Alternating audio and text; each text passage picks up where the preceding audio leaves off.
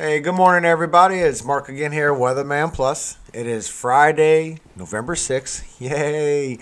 So God bless you all today. I hope you have a great day at school. I hope you have a great day at work. Just no matter what you do, I just hope you have a great and blessed day. We have a new advisory coming up, and as you see, it has done another turn to the north and northeast from the Gulf. So that is the newest thing. And it is showing that it will be a tropical storm as of noon today. And we have tropical storm warnings for the Cayman Islands. Now, if we look at our velocity potential, we still show our velocity potential for what we have now, but I still show we have a bigger one still coming somewhere from the 15th to the 18th, guys. So let's keep our eyes open on it. I didn't go that far ahead to see what was going on, but I will check it out another time. Now, if we see what the possibility from EPS cyclones of a tropical storm potential, it does show that you have more of a potential for it forming a tropical storm 72 hours from now as it gets past the Cayman Islands. It does show you have a 80%, 80 to 85 before it gets right when it gets over Cuba. So, but it does show that you have a good percentage for it to be a tropical storm when it gets to this point. And then when you get later and it moves, it shows that it will stay a tropical storm. It will actually strengthen within 5 days, and then it will weaken and move its way away. So we'll see how much that is true with only time. Now, when I checked the Euro model to see what was going on with the wave height, if you look, you'll see that Cayman Islands look like you're only going to get about maybe 9-foot waves. But as it moves away, it starts strengthening, and on your east side, we'll get about 10-foot waves as it moves away for you. Jamaica, it looks like you're not going to be getting much waves. If anything, 8-9 feet, but it'll be too far away for you to probably notice. But if you go all the way up to the 90 hours, you'll see that Florida starts to get swamped with anywhere from 17 feet down to 10 feet along the east side of Florida. So be aware of that, please. Now, when I go to COAMPS and see, they're the ones that did recognize that there is going to be some intensification going on. They are showing the same thing as the other model. There is going to be intensification over Cuba, but they're saying it's not going to be a tropical storm. They're showing that it will actually get up to a Cat 1 hurricane, and then it'll go back down and weaken. So that's a good thing it'll weaken, but it does show it will have a chance to get strong. Now, here's all the model from COAMPS to see exactly where you think it could, where they think it could go, and a lot of them do show that left turn. But at the end of the left turn, you see they do another turn in the Gulf. I do show that Texas, Louisiana, Mississippi, y'all all okay. And then when you look at the initial guidance, this one's from Tropical Tidbits. Remember, don't take this as a official forecast, but they do show that they do go down in intensity for about 2 or 3 of them. But the majority of them show that it will go up to a possible Cat 1 hurricane or get real close to it. But within 5 days, it does show that it will just be a tropical storm. And 5 days is about when it gets near everybody, Cayman Islands, Cuba, Florida. Y'all going to be feeling that. And here's the track according to Levi Cowan on Tropical Tidbits. And it shows that it will do a sharp turn on some of the models. So I'm sure it'll be a late turn, and there is going to be another turn back to the east because this storm is getting swamped by a high pressure on the left, a high pressure on the right, and it's getting squeezed in the middle. So one does show that it curves right back towards Florida immediately. So we got to keep our eye on that as well.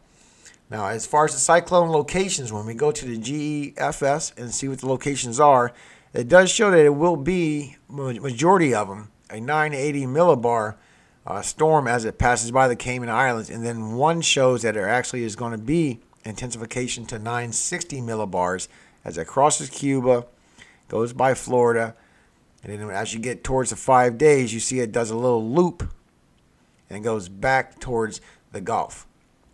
So we'll have to wait and see exactly how that plays out. Now, here's your low pressure systems as far as where they could be within the 120 hours. And you'll see they all show majority that it is this location, it is this path. None of them really branch out until you get past this point. Now, once you get to this point, you'll see that it starts to get into a 977 millibar potential, 973 before Florida. So that would be a hurricane if it would happen. and it would be a hurricane going over Florida, and it's still a 974, so it'd stay a hurricane strength the whole time. Cat 1, of course, going across Florida. And then when you get to the 120 hours, which is the 5 days, it shows that some break off and turn east, but it shows that there is some strengthening possibilities if it gets far enough west.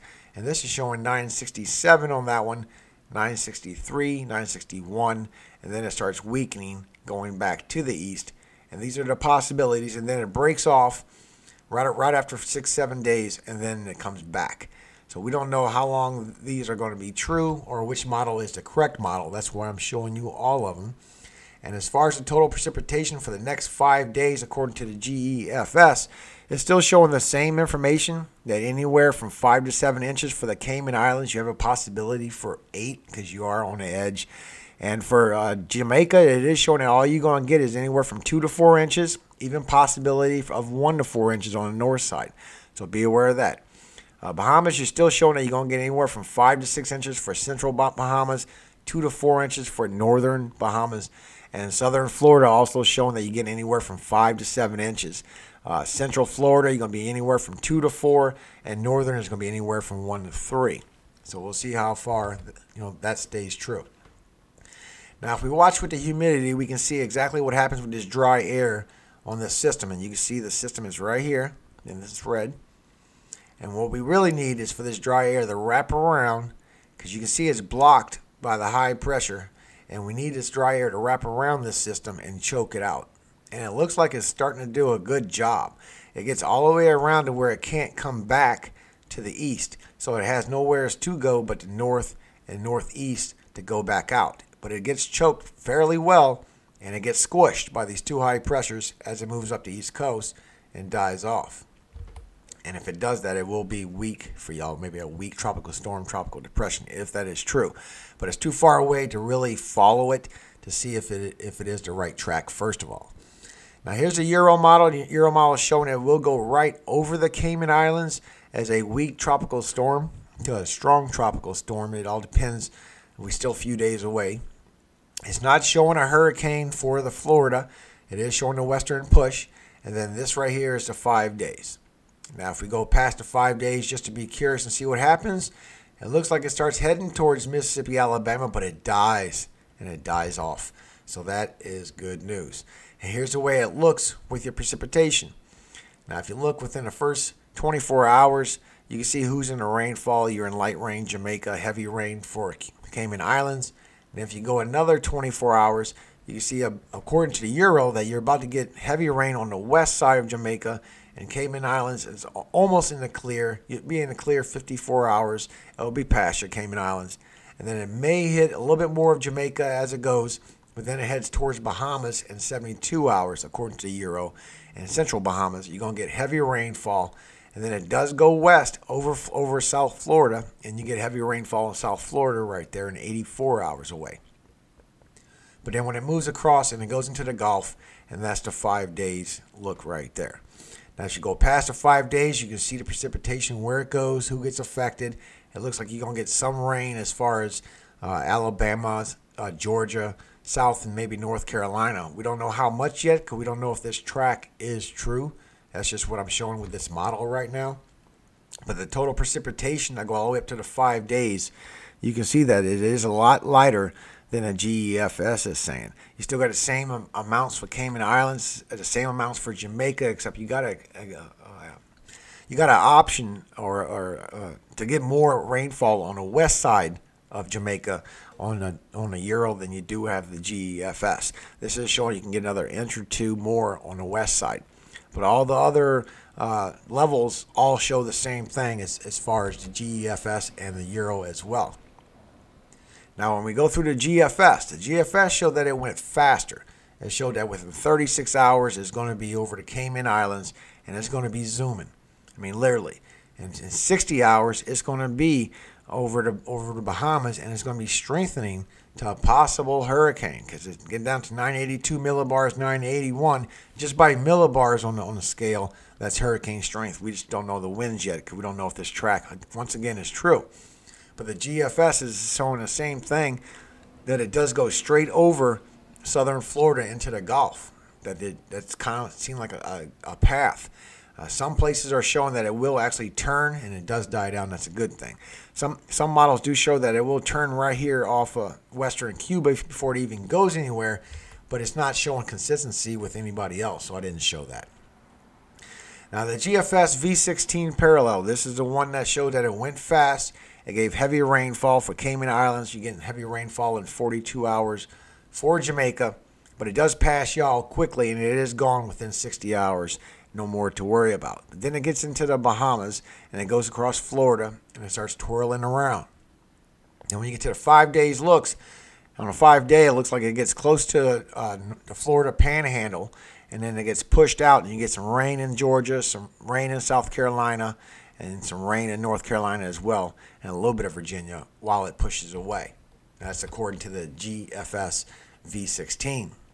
Now, if we look and see what's going on with the low pressure system, see how much power it's going to have, it is showing tropical storm all the way around. It is showing tropical storm hitting South Florida, so that's a good thing. That's way better than a hurricane. And then it goes into Gulf, and they all show the same thing. They're going to curve to the right. Some show it strengthens, some show it weakens. This one shows that you'll have a tropical storm, northern Florida, Georgia, South Carolina, and maybe a tropical depression for North Carolina as it goes out. Now that's the GFS V16. And for the Korean model did show something different. That's why I brought it up. It did show, and it kept showing for a while, that there's going to be a Fujiwara effect off a low pressure system. And this one shows that it swings around very quickly, and it goes into the Gulf, and that's the way it's able to get deep into the Gulf, was from the Fujiwara. But as soon as it gets even close to Louisiana, the dry air kills it, and it dies off. So that's a great thing. Here's another look from the Gulf of Mexico. That way you can see exactly what does happen. It does show a tropical storm from Bahamas, and then it goes across South Florida, tropical storm, which y'all can finally handle. And then it goes towards Louisiana and dies off. So that's a great thing. Now, if we go to the NavGem, and I'm almost done, guys. The NavGem shows a little bit different information. The NavGem shows that it strengthens as it goes across Cuba, and it goes all the way into South Florida as a 982 millibar. And it stays 982, and it goes up the spine for halfway of Florida. That's a lot of rain, a lot of flooding. And then it comes out west side of Florida, goes into the Gulf. It gets down to 981, 980, and it starts strengthening. It gets down to 978. You can see it right here. This is a 5-day look right there, 980. Then it shows 978, and then it hits Florida again, and that's a possible hurricane the second time. So we'll have to see. There definitely is a second loop back to the east, but we just don't know what the potential impact and what the energy and power is going to be of this storm. Now here's a look from the east coast from the NavGem, so you can see everything with the storm. It does go up the spine of Florida, it goes into the Gulf of Mexico. And then after the 5 days, this is the 5 days right here, it starts strengthening. And after the 5 days, it goes down to 978, goes back onto Florida as a hurricane, and weakens to 974. And then it weakens greatly to a tropical storm for Georgia, South Carolina, North Carolina, and then it moves out. So a couple of the models are showing that it will weaken. Okay, so that's a good thing. A couple of models showing it's going to go to the East Coast as a tropical storm. Now, do me a favor, guys. Y'all are a great group of people.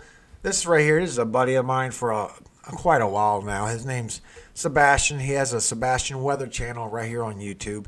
And he don't get many views, but I tell you, he does try and do some good forecasting, and you should check it out. He's a great kid. His video was good. I liked his video, and if anything, it definitely made me laugh. But if you want to see somebody that's really trying to be a meteorologist, go give him some support, please. His name is Sebastian Weather Channel. I would appreciate it. He's a great guy, guys. He really is. He's like 10 or 11 years old, and he has a heart of gold. And most of all, he loves Jesus, guys. And that's awesome for young kids to be loving Jesus instead of being out there doing all kind of bad things. Because we all know how them kids are these days, right? So God bless you, Sebastian. You're on the right track, man. Keep going. I'd like to read y'all Revelations 13. And I stood upon the sand of the sea and saw a beast rise up out of the sea, having 7 heads and 10 horns, and upon his horns 10 crowns, and upon his head the name of blasphemy. And the beast which I saw was like unto a leopard, and his feet were as the feet of a bear, and his mouth as the mouth of a lion. And the dragon gave him his power and his seat and great authority. And I saw one of his heads as it were wounded to death, and his deadly wound was healed, and all the world wondered after the beast. And they worshipped the dragon, which gave power unto the beast. And they worshipped the beast, saying, Who is like unto the beast? Who is able to make war with him? And there was given unto him a mouth speaking great things and blasphemies, and power was given unto him to continue 42 months.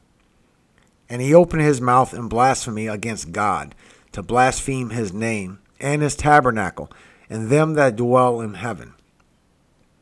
And it was given unto him to make war with the saints, and to overcome them. And power was given him over all kindreds and tongues and nations.